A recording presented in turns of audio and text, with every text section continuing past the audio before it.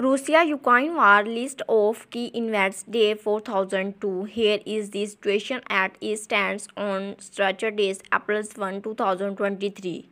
Diplomacy aids a new $2.6 billion United States military aid package could be announced early next week, U.S. officials said, and expected to unclear air surveillance, radars, anti-tanks of the rockets and fuel trucks for the Ukrainian army.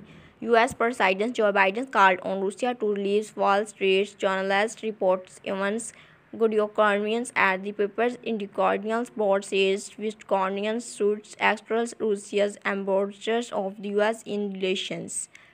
Blumen's President Alexander questions in a hours-long contradictions addresses at the nation's calls for attack in Ukraine and also states authors would war limited while defending hosting Russians Ukraine's nuclear weapons in the country. Russian Foreign Ministry Sergei of the Sergei Lavrov says the country faces existential threats to security and development from unfortunate statements in a foreign policy update for President Vladimir Putin.